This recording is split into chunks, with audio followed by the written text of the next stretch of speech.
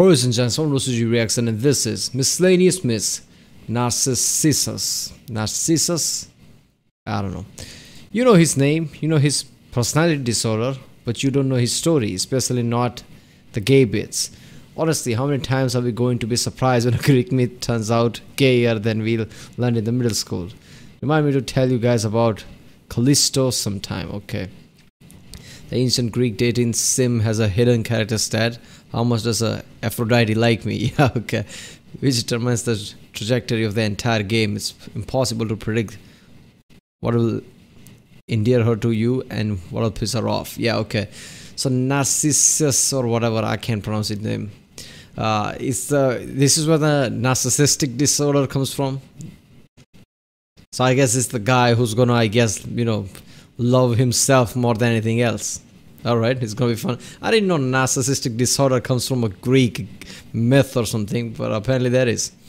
Yeah, you know, I love overly sarcastic production. This is one of the best videos I react to, especially the Greek mythology is just awesome.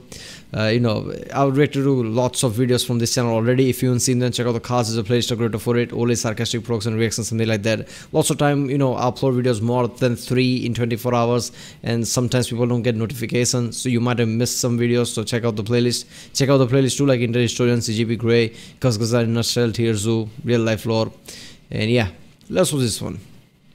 I should make a Greek mythology dating sim. I mean, hell, it almost literally writes itself. Want to date Helen of Troy? Only if you don't mind pissing off the entire population of Greece. Want to date Achilles? Only if you don't mind the game constantly hitting you over the head with how dead you are every chapter. If you play as a girl, you've got the constant threat of Zeus or Poseidon taking a liking to you, plus Hera maybe trying to kill you, depending on how far that gets. And no matter what gender you pick, there's about a 10% chance of Apollo randomly falling in love with you and getting you killed on principle. There's almost too much material to work with. But if there's one simple, absolute truth of the ancient Greek dating world, it's that you should absolutely never try to date Narcissus. Doesn't matter what you do, that boy is nothing but bad endings. So through the conveniently multiple choice medium of simulated video games, let us— You know what? I really want her to make this game. I'm not gonna lie. Because knowing her knowledge on this subject, it would be so awesome, the level of details she would have put. explore the deservedly tragic tale of Greece's most ineligible bachelor and the numerous ways he broke hearts and lives throughout the Greek mythosphere. Now, choose your character.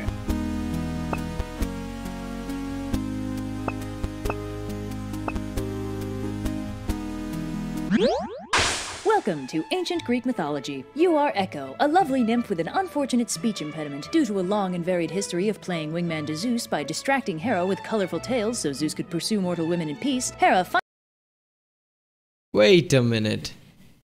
See, her entire job is basically distracting Hera. So Zeus can basically fool around her back. Damn, that is just effed up. So she's an accomplice, apparently. finally got tired of your shenanigans and cursed you to only be able to repeat what you've just heard. This has rendered you incapable of confessing your love straight out, and you must instead wait for your beloved to use some words you can remix into a love confession. Echo is basically hard mode in this analogy. Conveniently, you are in love with Narcissus, a beautiful and skilled hunter who loves nothing more than to talk about how pretty he is. With material like this to work with, it's no trouble at all to construct a suitable confession. But here's the big problem. Narcissus may be sexy and he knows it, but he's got no interest in sharing it with the rest of the world. And while characters like Artemis and Athena set a mythological precedent for Artemis, okay. Man, what a tool. I'm not gonna lie. Obviously, this is all a myth. But imagine if all of this were real. But in reality, this is how it all went down. All the Greek gods were like this. They were acting like this. So overly sarcastic production is not really overly. This is how it all was. How funny it would be. Look at that. Man, what a tool.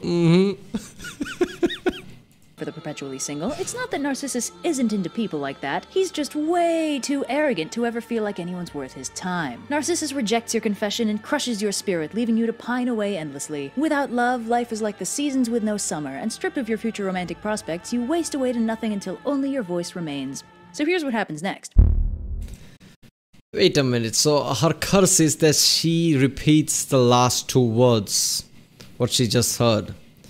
So how do you know that she loves Narcissus and not just repeating the guy that she's just hearing?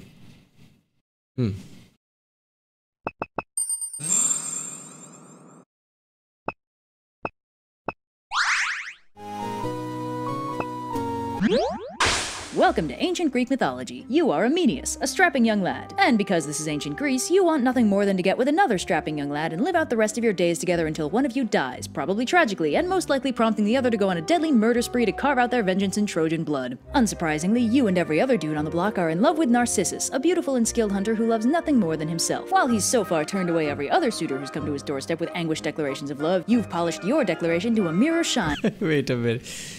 Did you miss the sign? I only speak to tens. Oh god, I already hate him. Away every other suitor who's come to his doorstep with anguished declarations of love, you've polished your declaration to a mirror shine and are confident he'll be swayed by your words. Unfortunately for you, Narcissus may be sexy and he knows it, but the only use he has for mirror shine things is admiring his own beautiful face. He soundly rejects your shiny declaration, and on top of that, he sends you an equally shiny sword and Understand this must be devastating. Go put yourself out of your misery. Really? not so subtly tells you to use it to put yourself out of your misery. Without love, life is rock and roll without a drummer, so you do so, putting a tragic end to your tragic tale with the compounded tragedy that you don't even have a pissed off indestructible boyfriend to avenge you. So You know what? Maybe Artemis should have sent some boar or something to take out Narcissus. That would have been a better thing to do.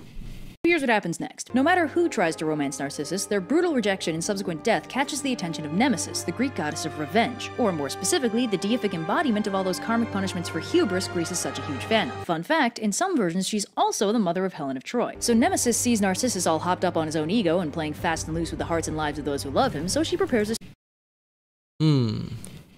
Sorry, but disappointed. Albatross isn't my type. Damn. suitably ruinous punishment for him. Since Narcissus loves his own face so much, she just draws his attention to a nearby reflective pool and lets his rampaging ego do the rest. Narcissus is entranced by his own reflection, but being that it's all ephemeral and non-physical and stuff, all he can do is pine from a distance until eventually he dies. Just like what he did to his suitors. Brutal. Also, as is fairly common for cute boys in Greek mythology, he turns into a flower upon dying, unsurprisingly, the Narcissus. I think the moral of this story is that Artemis had the right idea. In this game, the only way to win is not to play. Yeah, damn. So Narcissus was a myth, Greek myth, and he was a massive dick. So that's where the narcissistic disorder comes from, apparently. Echo and Narcissus are documented in Ovid's Metamorphoses, but Armenius was a more recent discovery and is featured in Conan's Narcissus. Okay. Walked into a party If you're interested in sources for whatever reason. like you were walking onto a yacht. You unlock the secret route by getting killed by Hera exactly 12 times during random Zeus-based shenanigans. Yeah, seriously. If she makes a game, there should be a random encounter thing where Zeus just comes, suddenly drops by unannounced and oh shit, here you go. The game's about to be finished. If Zeus comes and goes, then Hera comes and the game is over. This allows you to open the underworld area to romance Hades of Persephone. Oh god. Man. She has to make this game, man. Your hat strategically dipped below one eye. If you romance Theseus, the bad news is he'll totally dump you on a deserted island. Yeah, but the good news is it opens up the Dionysus romance path and it's total sweetheart. Yeah. Your scarf, it was apricot. Actually, just don't date Theseus. He's pretty much a human disaster. Everything he touches dies. Yeah. You had one eye in the mirror. Damn, this was a great video. Narcissus. I never thought the narcissistic disorder would have come from Greek myth, but apparently there you go. Alright people, if you like my reaction, don't forget to like and subscribe. Check out the reaction I did. There's a link in the description. Check out the cards for all the playlists. Check out the end cards, and if you want to react to any other video from this channel or any other, I guess comment down. And I'll see you next time.